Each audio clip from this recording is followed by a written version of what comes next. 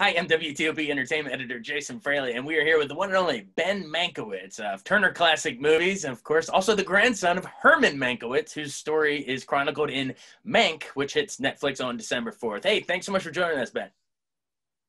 Jason, thanks for having me. I know you're a DC guy, at least originally, Yeah. before your career blossomed as it has. We'll get to that in a minute, but first, we're talking Citizen Kane is what all this is based on.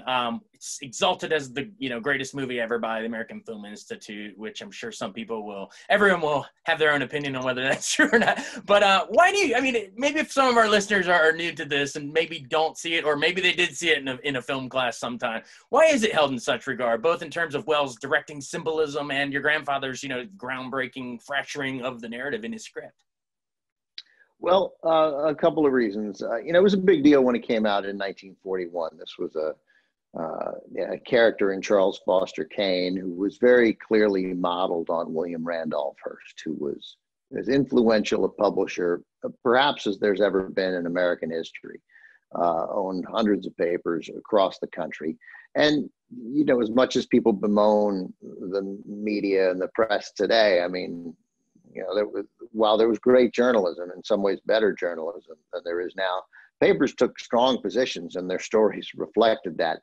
I mean, it was changing slightly in the 1940s, but we had a long history of significantly slanted news and great news, great reporters. I mean, the reporting was news. Look, it was because it was newspapers, right, and not television. And I make my living in television and worked in TV news, but TV news has not significantly advanced the cause of journalism, at least over the past 20, 25 years. Howard Beale. So that's right. So, when Kane came out, it was a big deal. And when Hearst tried to, stop it and threw out his minions and his people who were responsible to him in the press and who he paid off, tried to stop the movie. It wasn't solely based on Hearst. That's the thing. It was based on a few industrialists, one of them Hearst, but the character in Kane most represented Hearst. So it was a 1941 big deal movie with a tremendous amount of heat behind it. And it was this guy, Orson Welles, who'd come out from New York, where he was a radio broadcaster and ran the wonderful Mercury Theater. It was his first movie. And he came out to California at 24, got this unbelievable contract from RKO. Make 2 movies and do whatever you want, and you'll produce, write, direct, and star in these movies, and that drew instant resentment, as you might imagine, from those who were established in Hollywood, not just directors, but everybody. Like, why does this kid get this deal? He'd done War of the Worlds in 1938, which scared thousands of Americans. It's often reported as millions.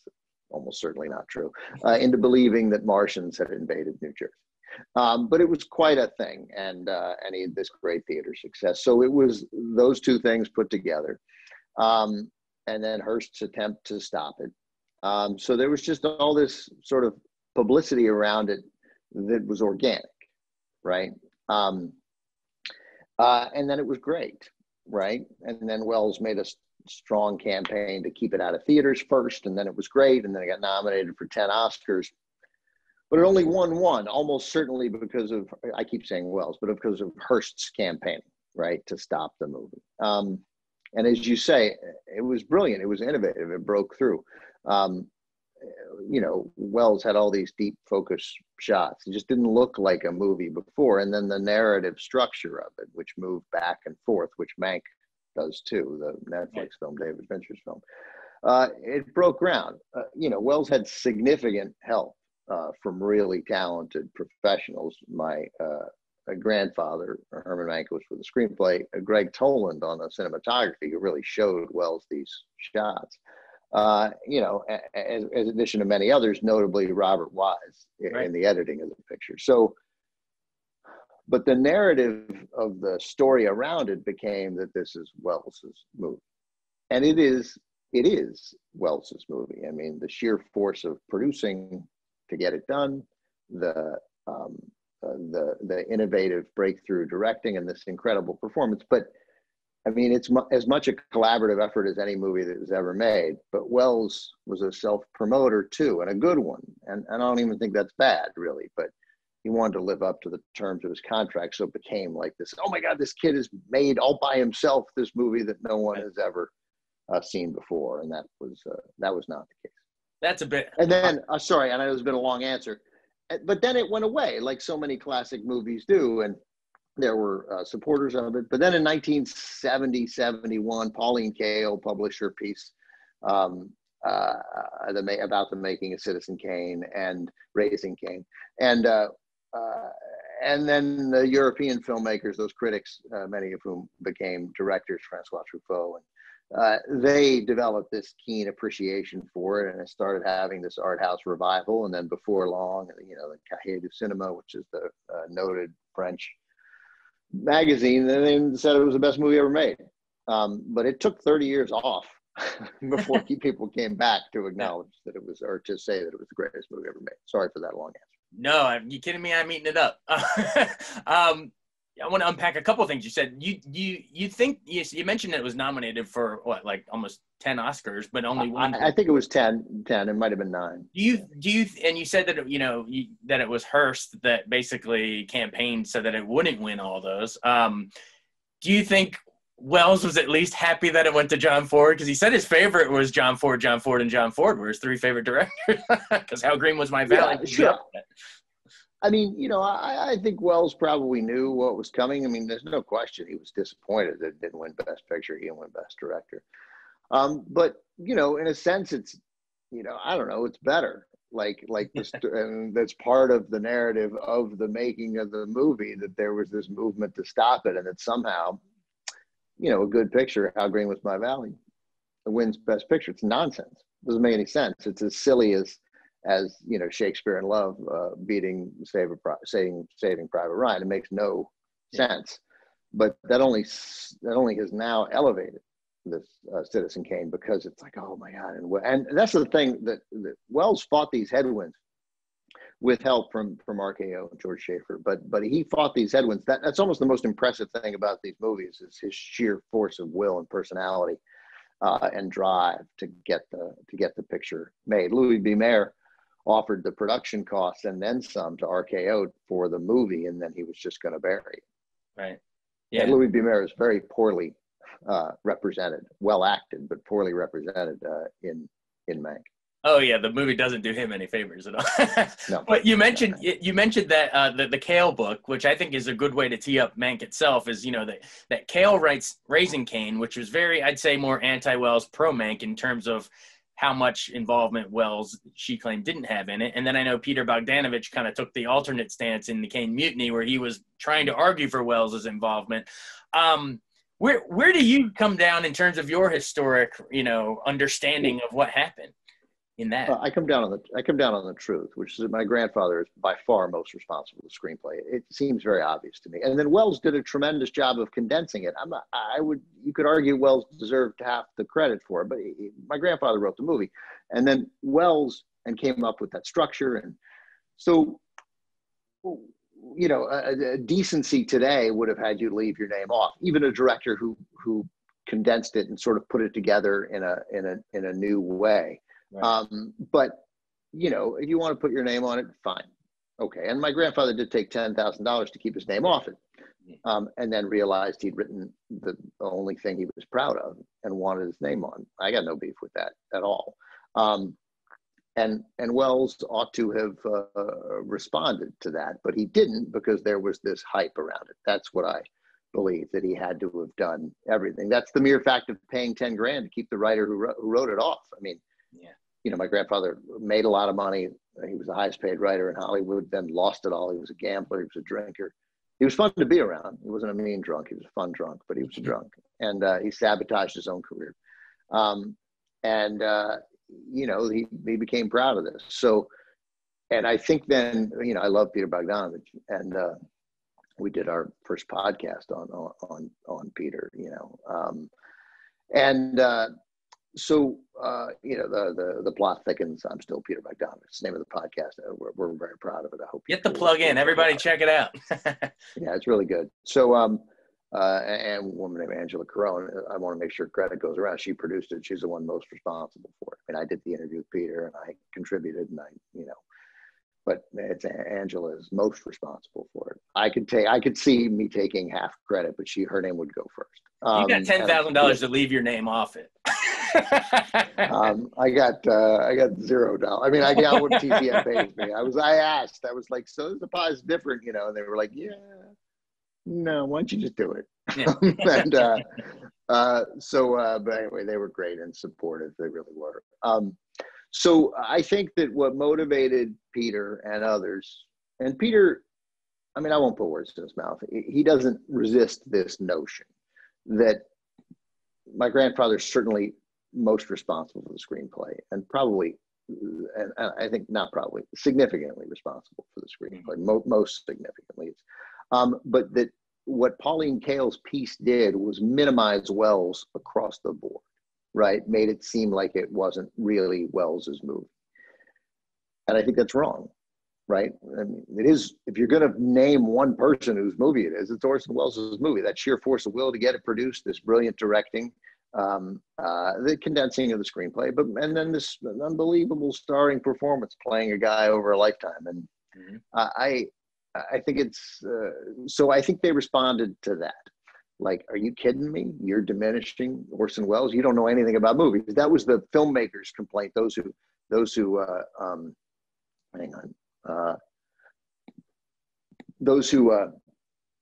was the filmmakers' complaint. That is a filmmaker's complaint that about Kael. Those who didn't appreciate her work. Many did. That, like, hey man, you don't know anything about movies. You do not know. You're sitting here picking on this process that you do not understand. And we're not pretending that it's necessarily some impossible process to grasp, but you don't have it. So I think that Welles was unfairly minimized in general by Pauline Kael. But I don't think my grandfather was improperly elevated by Pauline Kael. And of course, both those things can be true. You can hold both of those at the same time. That's right. And I know that sort of push and pull factored into the script itself, because so David Fincher's father, Jack Fincher, wrote, I think, an early draft like long ago, like in the 90s or something, right? And is it true that those early drafts were sort of anti-Wells as well, and then Fincher kind of put him back in there a little bit while maintaining what you're saying, that it is your grandfather's script? Yeah, I mean, it isn't really about, Mank is not about who wrote the script, right? I mean, at the end of the movie, you're like, oh, Herman Mankiewicz wrote the script, but it's about a writer, right? It's sort of representative of Hollywood and all that was right about Hollywood, and a lot of what was wrong. Writers have been diminished in Hollywood, ever since they sort of let the Directors Guild get that last credit. And I don't know that the director should have that last credit. It seems like the writer ought to be on that same page. Now, the writers, frequently there's 5 writers on a movie. So, I mean, I get it, but the writers have been diminished over the course of Hollywood. And I think that's insane. So Fincher, this brilliantly talented, innovative breakthrough director, one of the, top directors working today. And I don't think there's any question about that. Love it.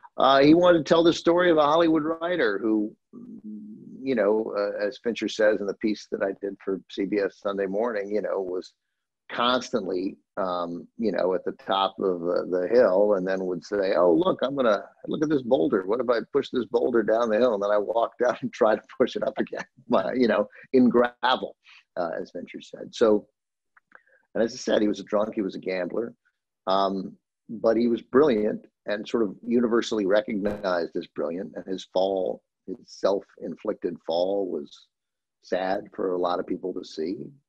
But he was this breakthrough writer. I mean, he brought all these great writers out to LA, the famous telegram he sent to Ben Hecht, which is, basically get out here as soon as you can. There's millions to be made. Everyone else is an idiot.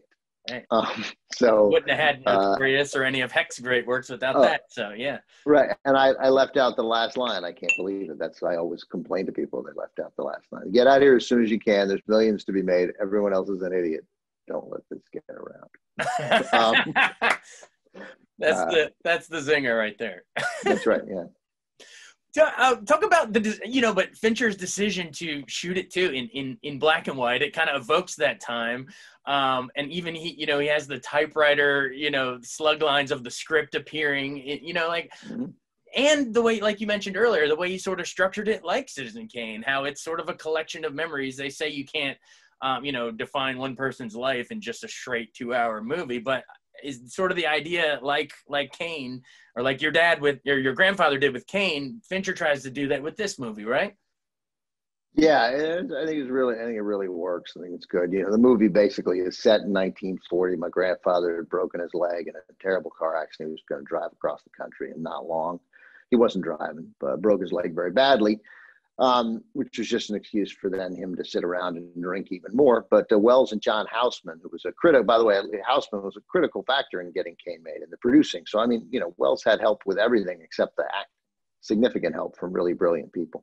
And Houseman, by the way, said that Houseman thinks he contributed a lot. And he's quite likely to have. He was there with my grandfather in Victorville. So my grandfather breaks his leg, and Wells and Houseman arranged to take him 3 hours or so into the desert from, not really into the desert, but 3 hours from Los Angeles inland and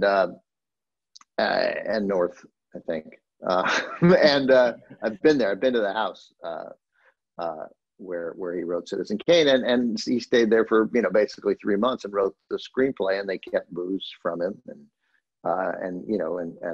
Houseman supervised the writing and contributed to it. The movie, and Fincher acknowledges this, is not really fair to John Houseman, but if Houseman's role had been depicted accurately, it diminishes the story about Herman. So even he was like, yeah, Houseman kind of took a bullet on this one.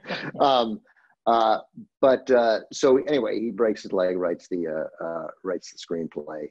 Writes the screenplay there, and then Fincher does the movie, as you alluded to, in these flashbacks from, I think, 31, 34, and 37. These bits and pieces of Herman's life as he's this superstar in 31, and then in 34 and 37, you can sort of start to see his disillusionment with Hollywood, which was true. He was embarrassed by how he made his living. You'd be a theater critic or a journalist, or write plays. That was a proper way to make a living.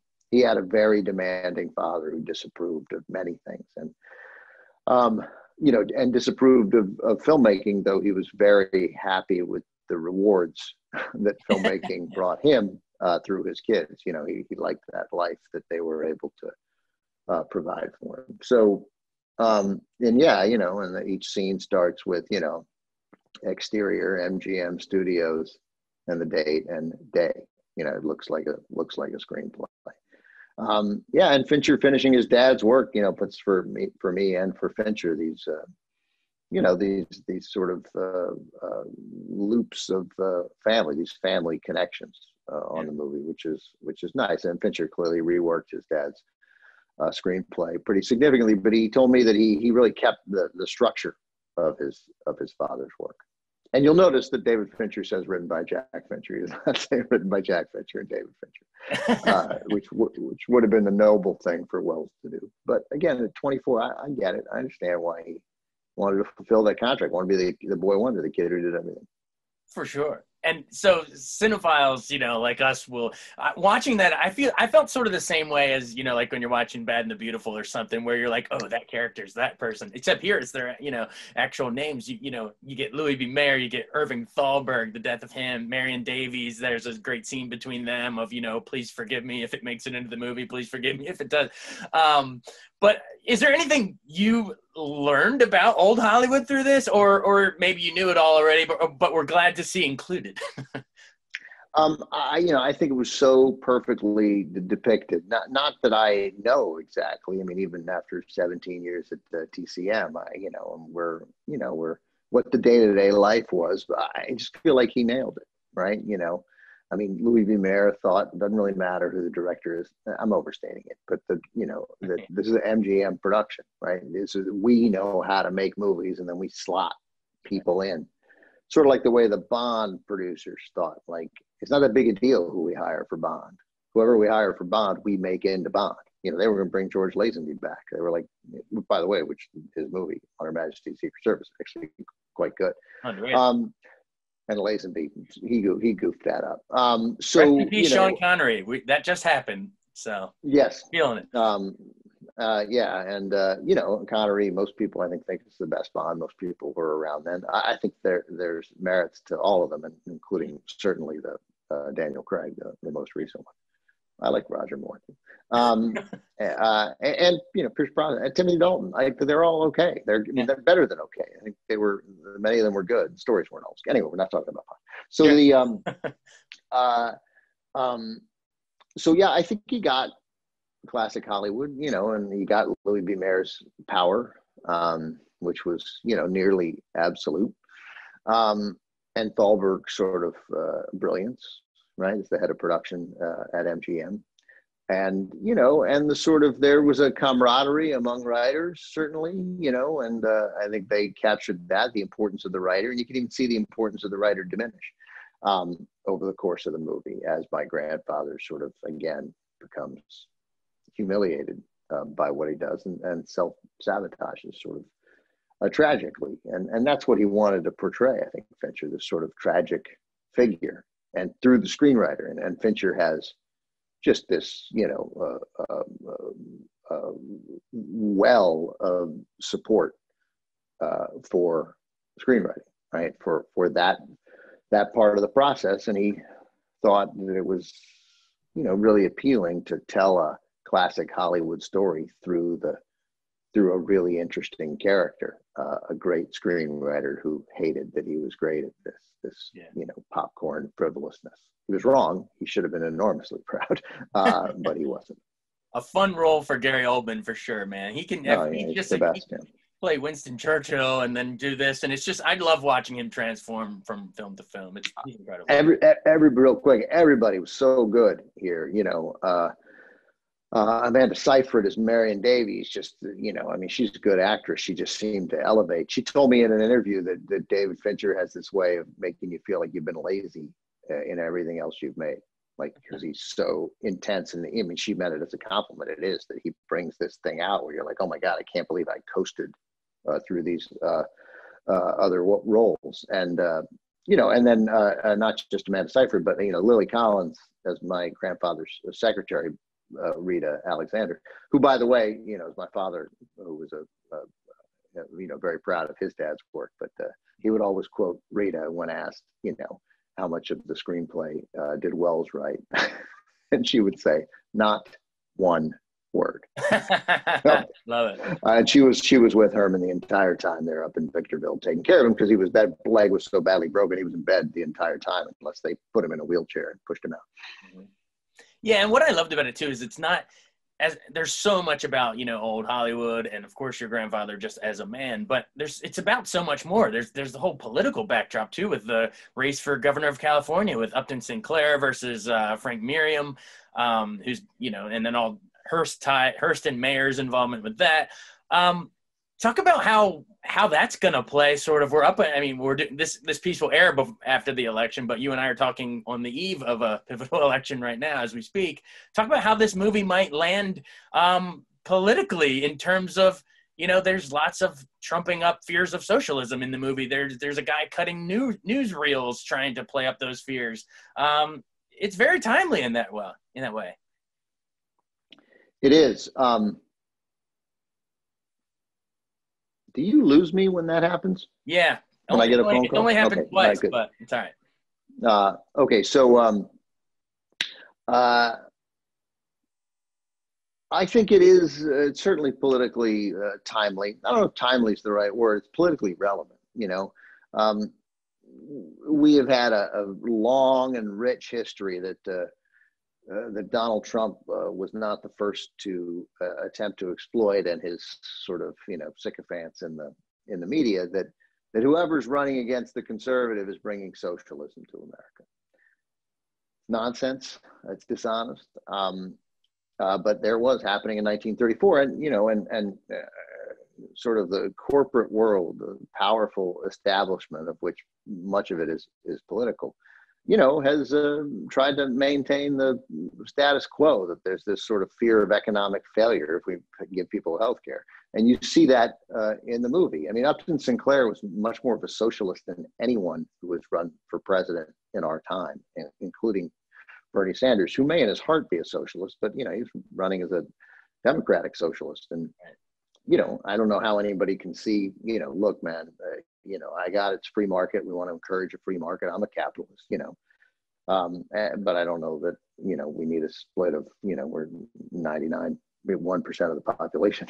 That's 99% of the wealth. It's a problem. And capitalism works if it's regulated. And really, that's an argument over how much to regulate it. Right? Everybody except libertarians want to regulate it. So anyway, I think the movie captures that nicely, that was happening in the 1930s, although that particular Upton Sinclair story isn't really true about in relation to Mayer and my grandfather. But it when you tell a story like this, you find a thing that can tell you the truth, even though that event might not be true. And I think Fincher very clearly told the truth about what was happening in Hollywood, and the kind of thing that my grandfather would have taken a stand against.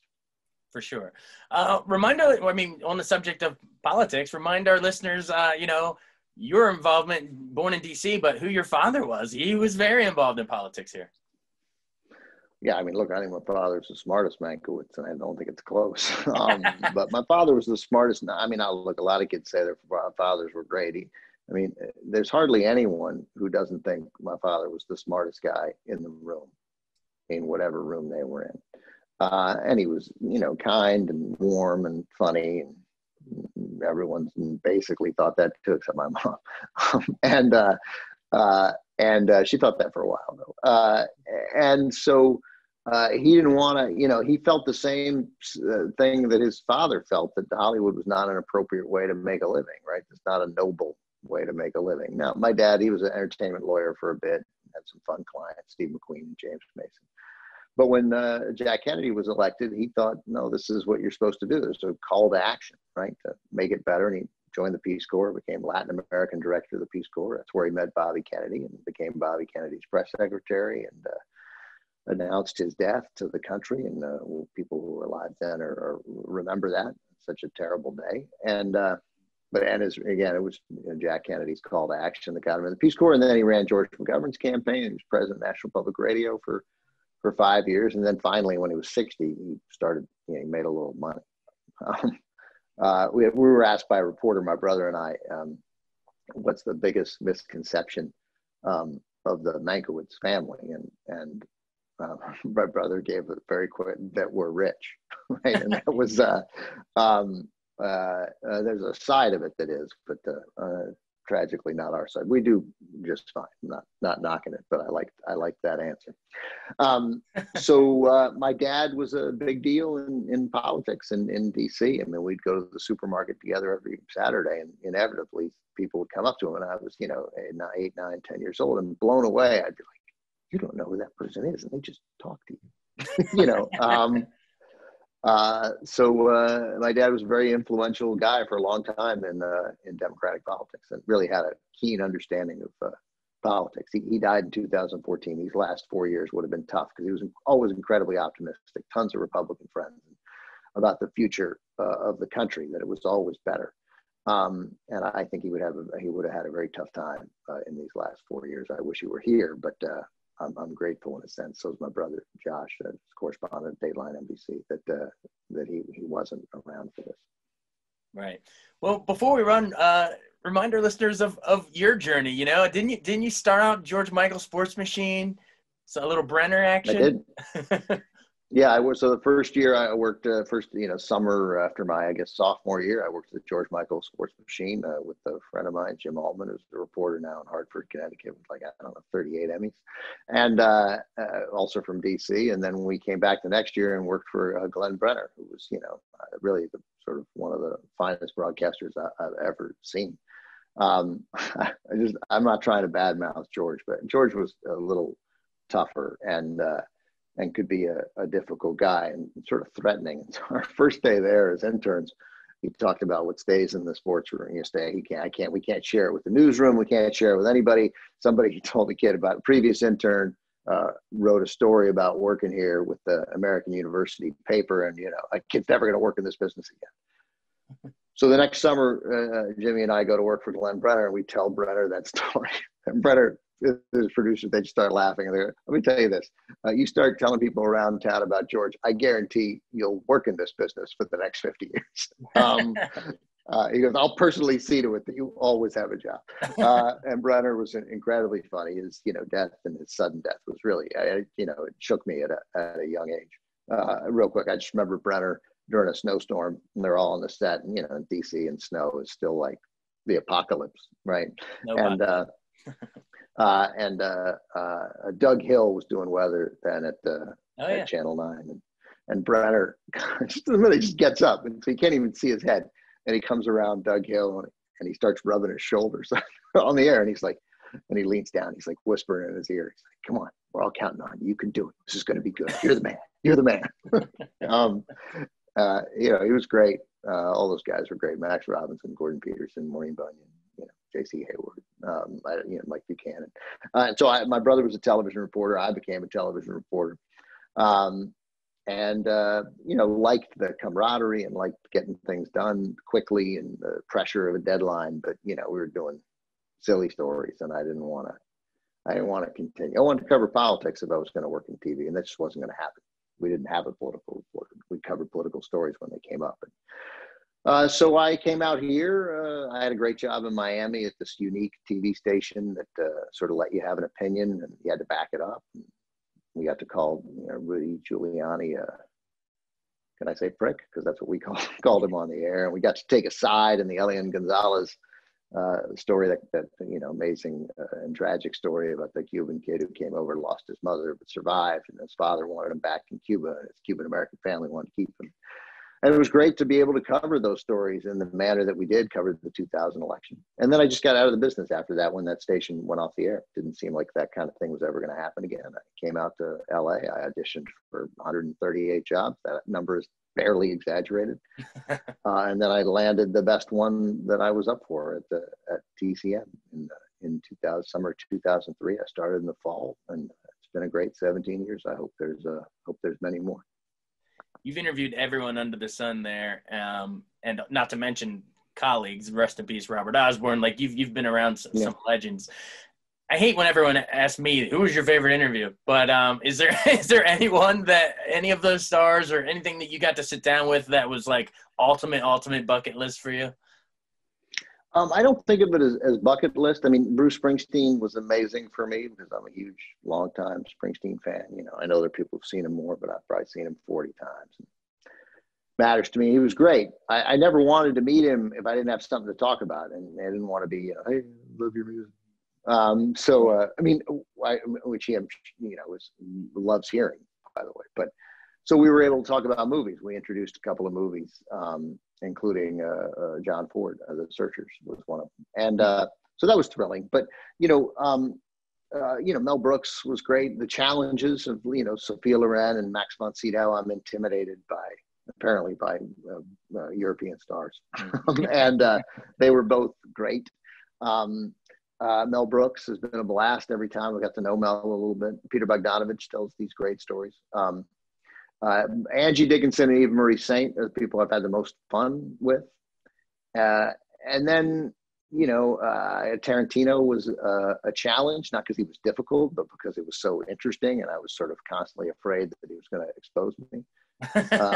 I asked him at one point, because my favorite Tarantino film was Jackie Brown. I said, well, I know you see Jackie Brown as a more mainstream film. What do you say to and I'm obviously talking about myself. It's like, what do you say to a Tarantino fan who says that Jackie Brown is their favorite Tarantino movie? And he goes, well, I would say to them, they're not really a Tarantino fan. But he was, he's like, no, I'm really proud of Jackie Brown. And then some of the ones that were a challenge in unique ways. And I'm so, Faye Dunaway. So I don't want him to be easy. And I enjoyed that process with this sort of brilliant and complicated actress that, was in these 5 critical films between 1967 and 76, which is to me most interesting time in American movie history. Absolutely. Well, I love, thanks for taking the time to join us. And I love that Sure. your grandfather's finally, getting the credit. I know, although you didn't really get to know, was he passed away before you were born? Is that Oh, right? long before 1953. So it's really nice. I mean, now my image, a little bit, it used to be John Malkovich from RKO 281, the HBO movie. But now I think of my grandfather, I think it feels like Gary Oldman just captured him perfectly. So it was really nice. It was moving. First, the movie's called Mank. It's insane. They must say the word Mank 85 times in the movie. And, just about everybody in our family has at one time or another been called it, some almost exclusively. So it was just crazy. I mean, I got emotional when the title card came up. I'm like, I can't believe we're making a movie about my grandfather. This is nuts. So it was a screenwriter that most people have never heard of, overwhelmingly most people have never heard of. So it was nice. And it's great to talk to you because, if you'd asked me to name call letters from growing up in DC, I just would have said WTOP. That's, it was what you listen to for news, when I was a kid throughout forever, and great call letters too. So, it's fun to be, I know there's been a lot of changes in DC media, but it's still fun to be talking to WTOP. Oh yeah, we appreciate it, and I love at the end, that Mank gets to hold the Oscar and sort of get the final word right there before the credits. Before we run, do you know what happened to that Oscar? Like my good friend and mentor Arch Campbell always, Arch. Of course, yeah. He tells this story that he was at a party in DuPont Circle one time and said, hey, someone called him into a side room and said there was the Oscar to Citizen Kane there. He loves that story, but where is it today? Do you know? Well, that was my father's apartment in Adams Morgan, just Adams Morgan. 5 minutes from, but I mean, it was 5 minutes from DuPont Circle. So, it was at Connecticut and Columbia Road. So, Dad had the Oscar. It was willed to him. The screenplay was willed to both my grandfather and his brother, and the sled to my uncle. So they sort of split things up. One of the sleds, it wasn't used in the movie, but Ben Hecht gave it to my grandfather at the wrap party. That's how the story goes. The actual sled. The one of the ones many, that apparently wasn't used, but it was still, it still says Rosebud, and it's still from Citizen Kane. So cool. And then anyway, the long story short, my dad's was always a very generous guy. He was not sentimental, probably in a good way. And anyway, they sold the Oscar. They sold the screenplay first because somebody in the family needed money. And then they sold the Oscar because somebody in the family needed money. And even though it was my dad's, he gave a cut of that out. And, it's just what my dad would have done. And amazingly, the screenplay my grandfather's notes went for more than the Oscar. I think if they'd held on to the Oscar, it'd be worth a lot of money now. But they sold it at auction. And somebody bought it and got a good deal on it.